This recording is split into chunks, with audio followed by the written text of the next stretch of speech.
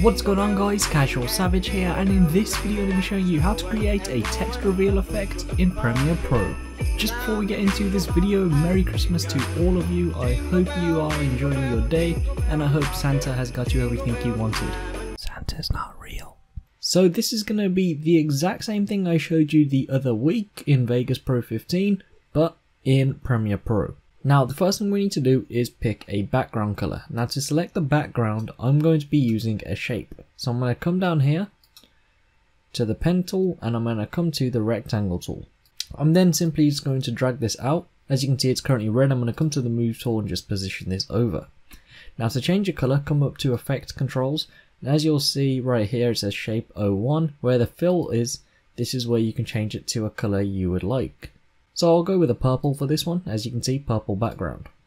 The next thing you're going to do is move this off to the side a little bit, left click here so you're no longer selected on this graphic, come to the type tool and draw out a box. And here you're going to put in what you want your text to say. So I'm just going to have CasualSavage.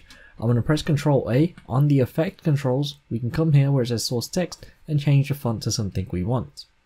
So here's the font I'm going to be using. I'm also going to size it up just a little bit, and I'm going to center it. Then I'm going to come to the move tool. I'm going to size the box down because it's too big. I'm then going to get the anchor point, holding Control. I'm going to drag this to the center, and we can drag this background back. So this is currently what we have, text with a background. Now once again we're going to click off it so nothing in our timeline is highlighted, and we're going to create another rectangle. So this time we're going to draw this over the text like this. Now we also want to change this color to something which is obvious, so I'm going to just change it to a green, and it's important we do this and it'll make more sense later on.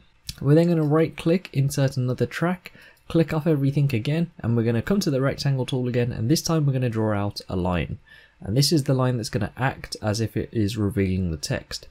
Now for this one I'm going to have a white line. You can pick any line you want to. Now what I do recommend you do with the line though, keep it at the same color as your text. Now that's optional, but that's just what I recommend. So here's the next thing we're going to be doing. We're going to come across our timeline and choose how long we want it to take for the text to show. Now I'm at 1 second, and that's where I'm going to keep it. I'm going to lay down a marker by pressing this button, or you can press M on your keyboard. I'm then going to select the third graphic here, and this is the green box. From here I'm going to toggle the animation on position, and I'm going to drag this keyframe to the start. I'm then going to come to the number on the right, and I'm going to drag this to the right. As you can see, it will bring it down. Then we're going to do the exact same for the graphic above, and the graphic above is this white line. So we're going to toggle the position, we're going to drag the first keyframe to the start, and then we're going to drag the number on the right on top of the green box. So this is now what we've just done. Okay. So it looks good, but this green box of course is in the way. So where that graphic is, it is the third one here. Select it, come up to the effect controls and change the color to match your background. So once this is open, come to the color picker and select the background. From there it's going to select that color, select OK. That's now disappeared. So if I play it from the beginning now, you can see it gives the illusion that the text was revealed by this line. Now you'll notice when I play that through, there's this jittering line that keeps coming across. Don't worry about that. If it is there on your preview, once you render it out, it will not be there. Now I'll also show you very quickly how to make the text slide in from the side, and that is also simple. So for that we're going to start off fresh. I'm going to keep the same background, but the line and that box we created we're going to delete. So this time, rectangle tool again, and I'm going to draw out a box.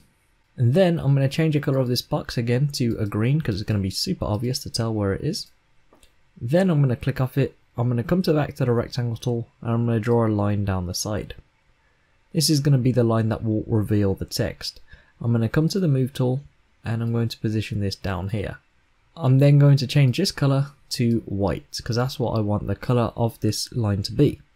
Then I can highlight both of them and drag this to the start. So I still have my marker here because that's 1 second, and now I'm going to use the exact same steps I showed you before. This time we're going to drag both boxes to the right.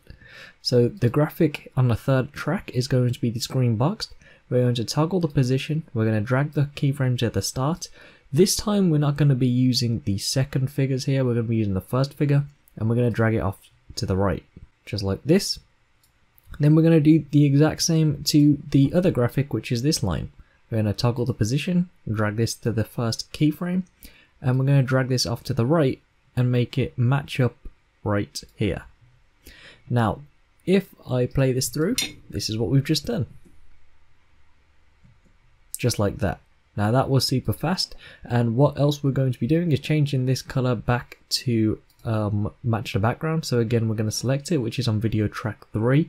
We're going to select the fill color, we're going to select the color picker, and we're going to select the purple background. From there, we're going to select OK. That is all sorted. So if I play it through, that's now what we have. You can see super simple and super clean. But I hope you guys enjoy your Christmas, and I hope this tutorial has helped you.